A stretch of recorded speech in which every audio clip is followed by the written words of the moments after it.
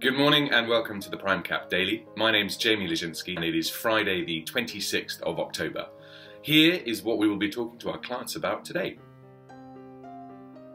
Actually, we're going to begin by talking to you or telling you about what we were talking to our clients about last night. I bumped into a firm that places management consultants in various projects around the world. They are my client. They conduct what's called a natural hedge, which means that they bill certain customers of theirs in currencies like US dollar. So they receive US dollar into their own US dollar account. Rather than exchanging sterling into US dollar when they have an invoice to pay, they just use the accumulated float to settle the invoice itself. This is called a natural hedge. This is called netting off your income against your expenses in the currency that you're operating in.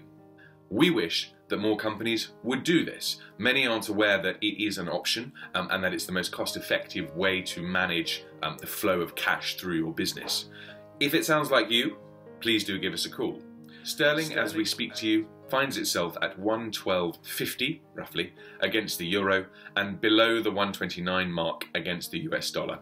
There's no massive market shock or no significant data that has pushed the pound to this level. It's indicative of a general risk aversion across the markets.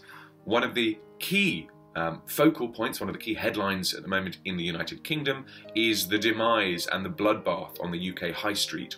The retail sector has seen far more divesting of actual physical assets, presence, commercial property recently. In fact, it's been the most prolific period since 2008. Now, what we're hoping, of course, is that the UK consumer keeps up with their spending. And reverting back to my conversation yesterday with my client, that in itself presents an issue because we're spending on money we don't have. We're using debt, credit cards, whatever else it might be, our savings to prop up our lifestyles. And this is key, true of the UK and indeed perhaps of the US. Now, does that mean that further down the line there will be a consumer credit issue? Perhaps, especially because wages aren't keeping up with the pace of inflation at the moment. The UK consumer is indicative of overall economic confidence. You could argue this, and it's quite a prominent part of the UK economy. But at the same time, is the consumer that is spending on credit card forcing themselves into a hole, forcing themselves into a corner that ultimately they'll have to confront further down the line? Is this kicking the can of debt? If you would like to talk about hedging, this netting off, the use of a forward contract, then please do get in touch. We will be having a lot more conversations about this with our client base because this will be our talking point for next week, particularly with our clients.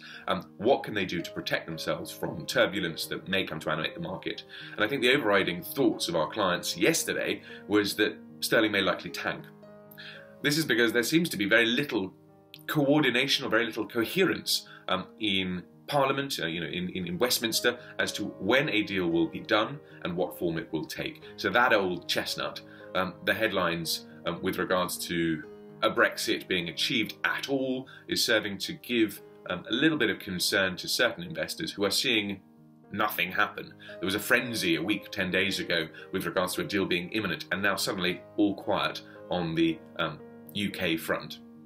Thank you for your kind attention. It is the end of the week. We look forward to regaling you on Monday.